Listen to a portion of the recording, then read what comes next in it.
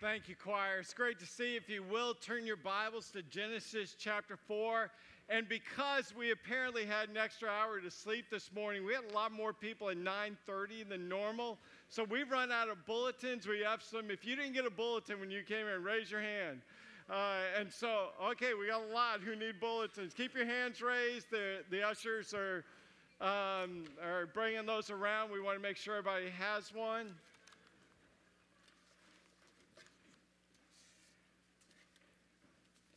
As you're turning in your worship guide, you'll see that there is a insert there on month of missions. Now, we really need to call it the almost month of missions because we're focusing for 3 weeks, not the entire month. But each week, we're going to look at a crisis pregnancy adoption agency. Each week, we're going to look at a global mission project and a local mission project. You can see this week we're highlighting and featuring the Accept Pregnancy Center. It's one that our church has been involved in for a long time, and many of you have been there and helped out there. They have a display in the foyer. We would love for you to go find out more about the Accept Pregnancy Center and what they're doing. A part of our month of missions offering that we take up will go to the Accept Pregnancy Center. Our goal this month, or these 3 weeks, is to raise $5,000 for some of these special ministries.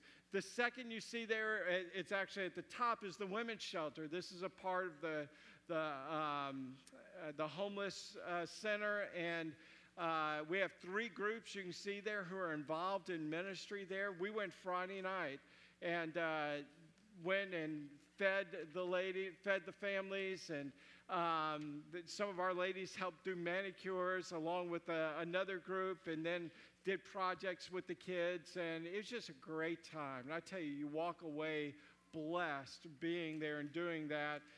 So there's a table set up with more information on the women's shelter. You can either go with one of these 3 groups, or you can get a group of your own and set up another time to go. And then Burundi.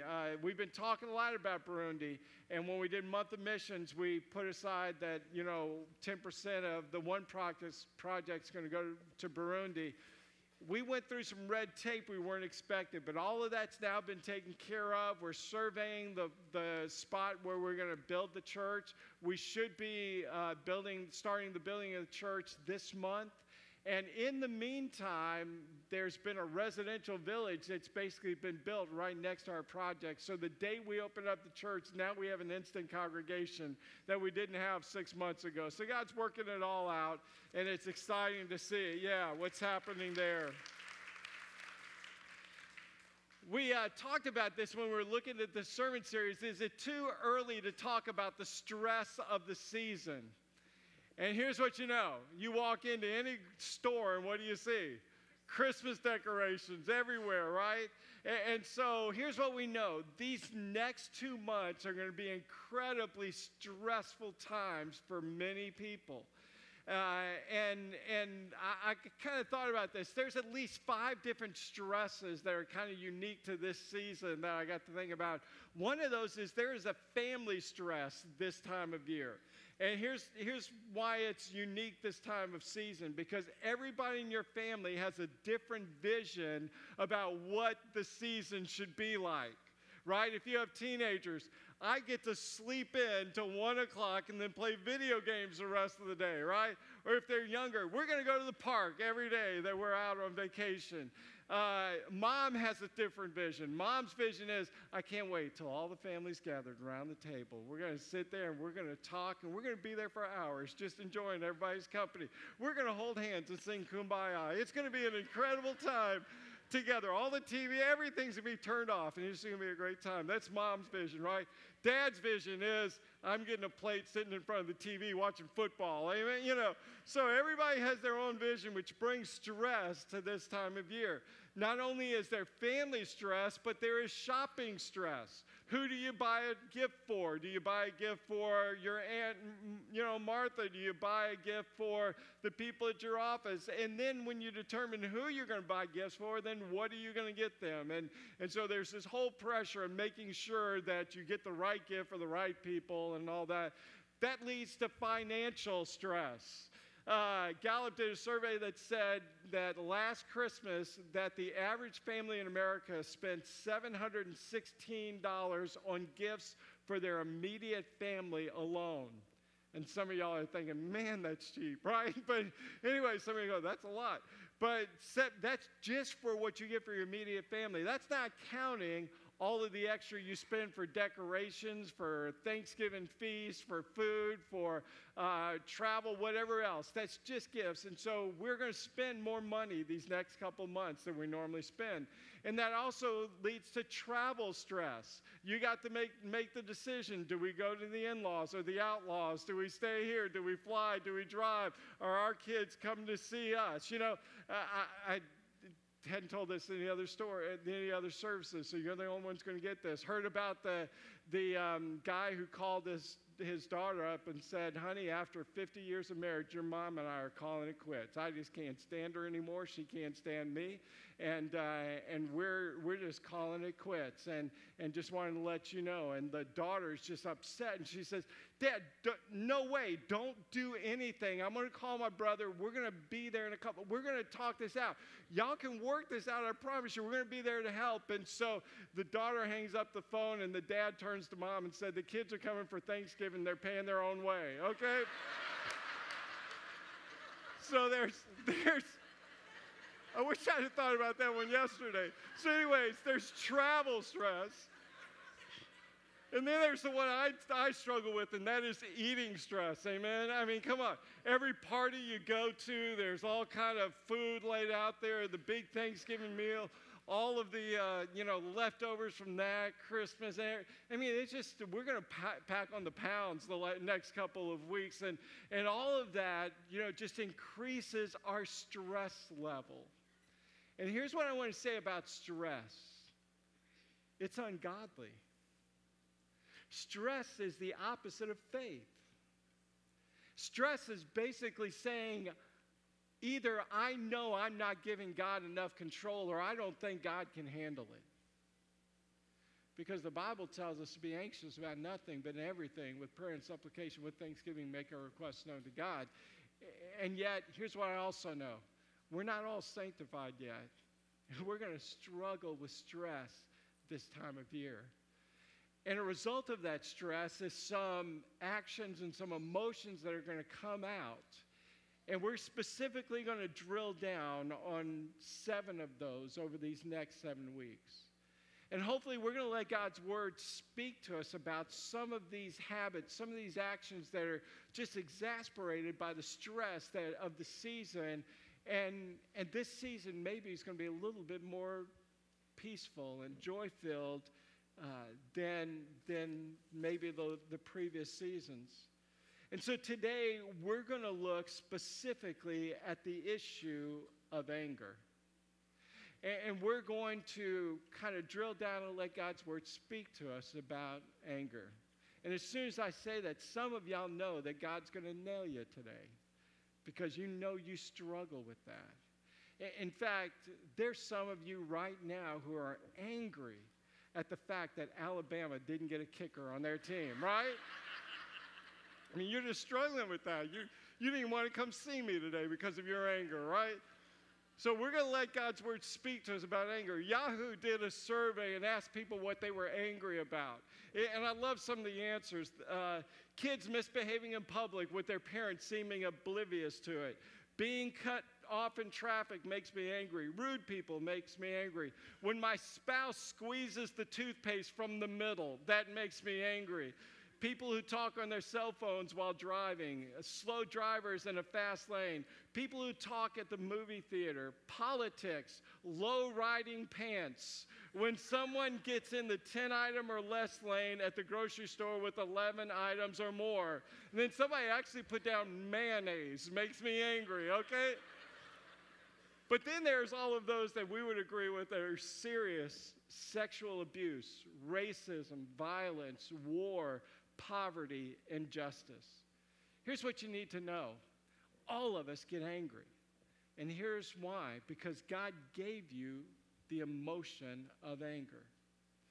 And if God gave it to you, then that means it's not all bad. In fact, the fact that God gave us anger, here's what we need to understand. There are two kinds of anger.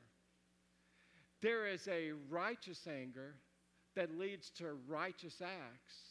And then there's a sinful anger that leads to destructive acts. 15 times in the Bible, anger and fire are used in the very same verse, which is so appropriate because they're so much alike. Fire can be really good. Fire purifies, fire cooks, fire heats. But fire can destroy in an instant. That's the same way with anger. There have been people who have gotten angry at social causes and brought about great reforms that have made people's lives better. But then there's an anger that has led to rage and senseless killing. You see, the issue is not anger. The issue is, why am I angry, and how do I deal with that anger? Question for you before we go any further that I want you to think about, and that's this. Are you, in your anger, giving Satan a guest room in your heart? Now, you can't be possessed by Satan if you're a Christian, but you can be oppressed by Satan, and you can be used by Satan even if you're a Christian. So are you giving Satan a guest room in your heart through your anger? Even though we're going to look at Genesis 4 in just a minute, look at the top of your notes there at Ephesians 4, and it's a verse we're all familiar with. And it says this, in your anger, do not sin. Now notice it doesn't say don't get angry. It says in your anger, don't sin, because there's two kinds of anger. There's a righteous kind of anger, getting angry at something that angers the heart of God, and we call that sanctified anger. And then there's a sinful anger, an anger that makes you do something sinful. But here's the trick. You can have righteous anger and deal with it in a sinful way. And so that's where we need discernment and wisdom from God. Scripture says, in your anger, do not sin, and do not let the sun go down while you are still angry. Now, in that verse, where have we always tended to apply that verse? In the context of what? Marriage, right? Which is a great verse for marriage. That was one of the first things my future father-in-law told me. You know, you're going to get angry. Don't let the sun go down on your anger. And Gina and I have tried to apply that. The early years, there were a lot of sleepless nights, but we tried to apply that in our marriage, right? But understand this, that verse is not written in the context of marriage. That verse is about anger, period. And with every relationship, the verse there says, don't let the sun go down while you are still angry. Which means, yes, anger is an emotion that God gives us to tell us something's not right, but then we are to immediately do something about it. And if we're unable to do anything physically about it at that moment, we then pray and ask for discernment and wisdom, and we determine what steps we're going to take. Otherwise, we're giving Satan a guest room in our heart. He says that at the end. And do not give the devil a foothold. That word foothold there is the Greek word topos, which literally means room, location. Don't give the devil a room in your heart through your anger, a location to work through you because of your anger. And Scripture is full of so many examples of anger and the destructiveness of it. But I ask you to turn to Genesis chapter 4. Now remember, we're first generation into creation here. We're 4 chapters into the Bible. And look at the role anger plays and how destructive it is. Starting in verse 3. In the course of time, Cain brought some of the fruits of the soil as an offering to the Lord. But Abel brought the fat portions from some of the firstborn of his flock. The Lord looked with favor on Abel and his offering, but on Cain and his offering he did not look with favor. So Cain was very what? Angry, and his face was downcast. Here's what's going on. We're getting a glimpse into one of the very first worship services that we see. The 2 brothers, they're going to go out and worship together. And the 2 brothers know you don't go to worship without an offering. Let me repeat that again. The 2 brothers understood you don't go to worship without an offering, right? And so they brought their offering. But here's what 1 John and Hebrews tells us about this. Abel came with a worshipful heart. Cain came out of obligation. Cain gave begrudgingly and out of obligation. And the Bible says God loves a cheerful giver. And so when they brought their offerings, God said, Abel, way to go. I accept your worship. Cain, not so much. You need to work on your heart. So we keep going. It says, verse 6, then the Lord said to Cain, why are you what? Angry. Why is your face downcast? If you do what is right, will you not be accepted? But if you do not do what is right, sin is crouching at your door. It desires to have you. Now, don't miss this. We're going to come back to it. But you must master it. So God says, look, Cain, why are you holding on to this anger? If you will just do what is right, if you'll come with a worshipful heart, everything's okay.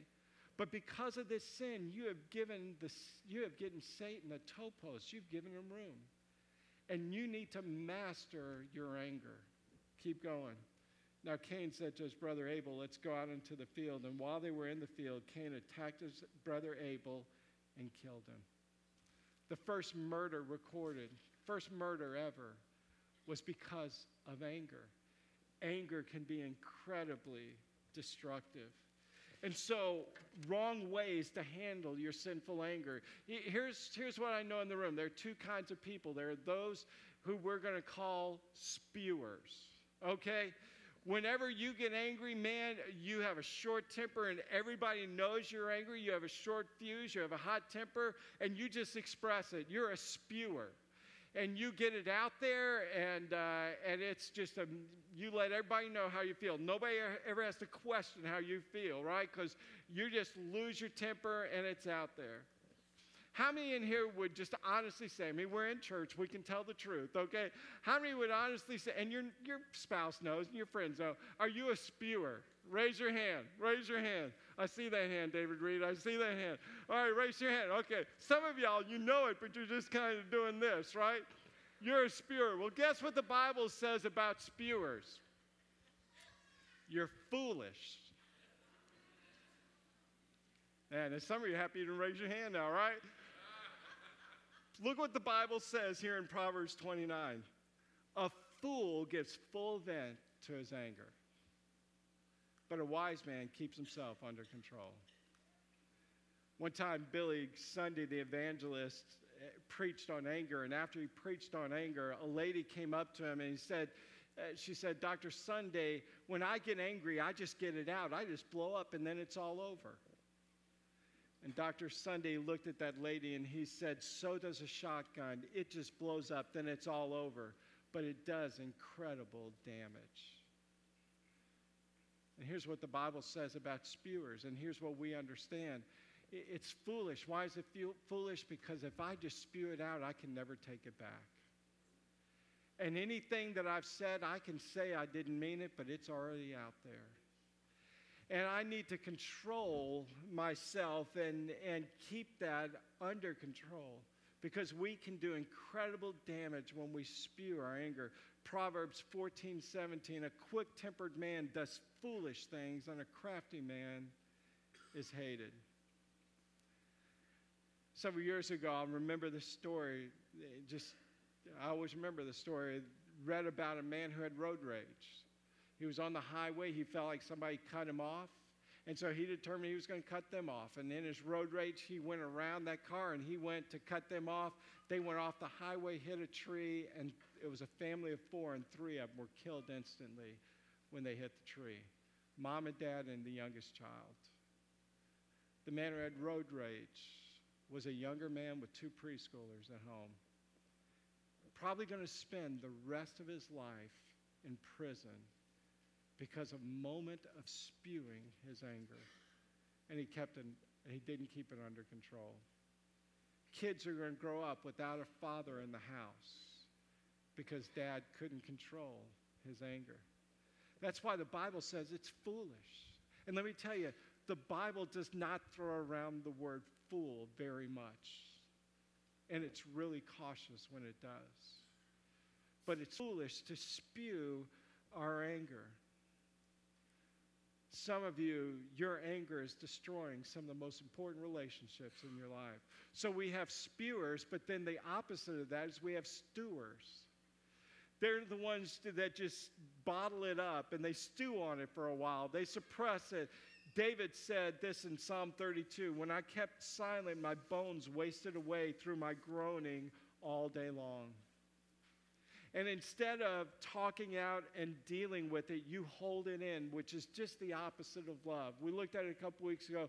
Love keeps no record of wrongs, but stewards keep long lists of wrong. They give the silent treatment. They don't talk. If you're married and you're married to a steward, you know when they're stewing. Because when you go to bed, they face the opposite position, the opposite way. They ball up almost in the fetal position, and you know there's this neutral zone you better not cross, right? Because if you do, don't touch me, kind of deal, right? These stewards, and here's what Scripture says, that is equally as foolish. We see that in the story of the prodigal son. And you know about the prodigal son. A young, foolish guy comes to his dad and said, I want my inheritance now. Give it to me. He gets half his dad's inheritance. He goes and he spends it in fast living and wild women, and he doesn't have anything left. He comes begging home back to dad and said, I'll be your servant. I'll work for you. Dad rejoices that a son he thinks he's never going to see again has now come home, and he throws this big party. And everybody's in there rejoicing over the fact that the young son has come home, except for the older brother. Look in your notes, Luke 15. The older brother became what? Angry and refused to go in. He just stood outside and stewed. And dad went out and said, son, don't you understand everything I have is still going to be passed down to you? Don't you understand the son of mine was dead and now he's alive? Your brother, we thought we'd never see him again, and he's here. Come on in, let's rejoice. But he wouldn't. He stood outside and continued to stew, and in doing so, he was giving the devil a topos, giving the devil a room to use him in destructive and evil ways. So what should I do with my anger? Well, it all depends. Is it a sinful anger or is it a sanctified anger? In your sinful anger, the Bible's very clear, put it out. Thinking about the fire illustration, just put it out.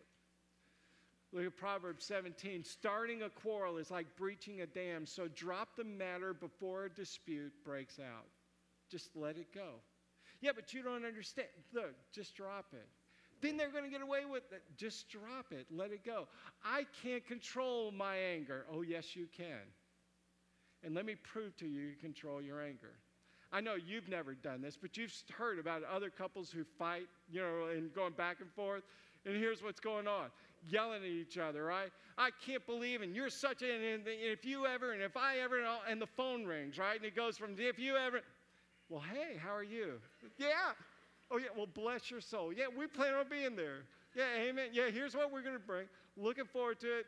See you later. Bye, right? In an instant, you have changed your behavior. In fact, some of you came to church this morning stewing. You were stewing for the fact that you had an hour extra to sleep in, and you still showed up late, right? And you were stewing at your spouse for running late this morning and all. But the moment you got out of the car and you saw somebody in your small group, hey, praise the Lord, how are you doing? Man, everything's great. Did you see the game last night, right? Why? Because you have control of your anger. God told Cain, you must master it. Well, how do we master it? Well, we get insight in your notes in James 1:19 and 20. Everyone should be quick to listen, slow to speak, and slow to become what? Angry. For a man's anger does not bring about the righteous life that God desires. There are 7 different books in the Bible who say over and over, God is slow to anger, but abounding in love.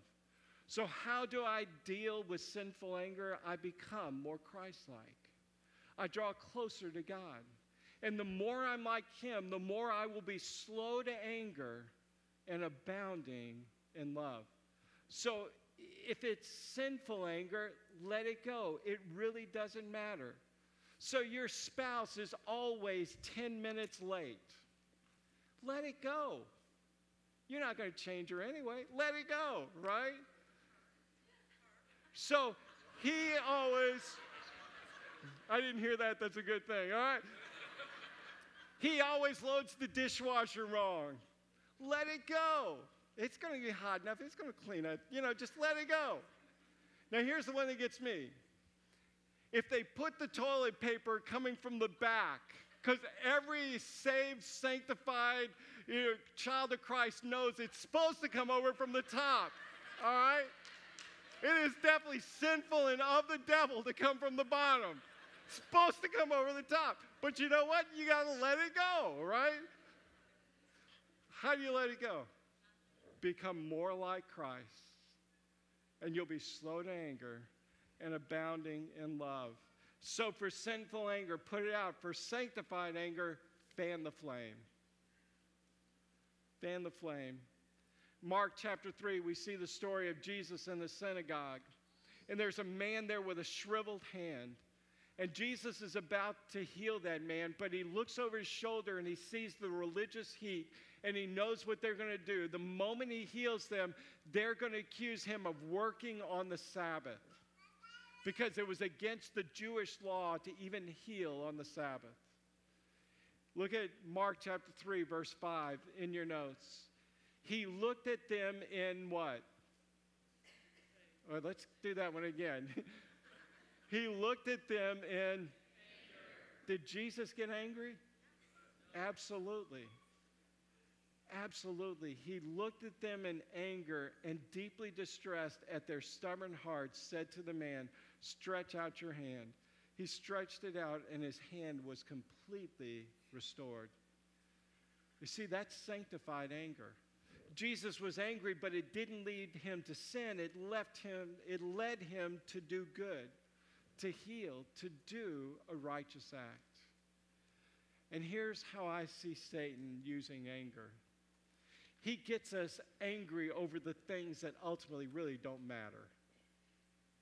And he keeps us from getting angry at the stuff that we should be angry about. In fact, this week I wrote down a list of things I'm angry at. I got a ton of bottled up stuff. I'm angry, right? So here's some things I'm angry at. I'm angry at marriages that are falling apart. And that Satan has gotten a foothold.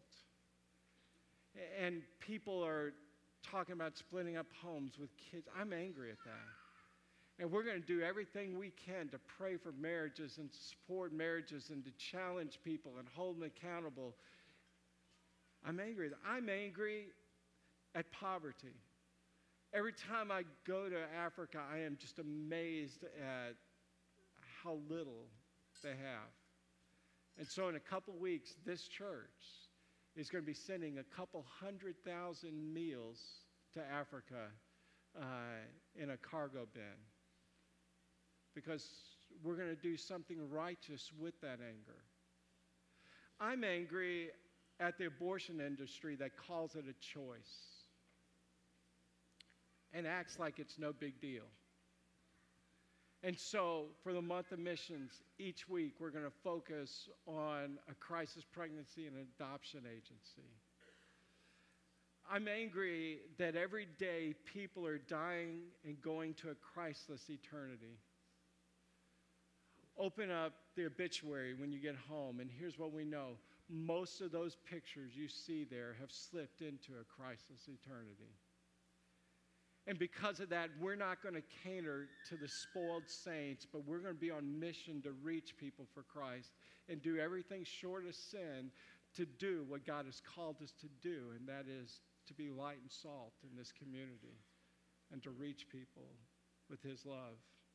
I'm angry at those who teach and preach lies under the banner of Christianity. And so we're going to unapologetically preach and teach truth, even if it gets people mad. Because God's word is truth, and in it is life. And so here's my prayer. May we be a church that decreases and diminishes in sinful anger. But may we also be a church that increases in sanctified anger. Let's pray together.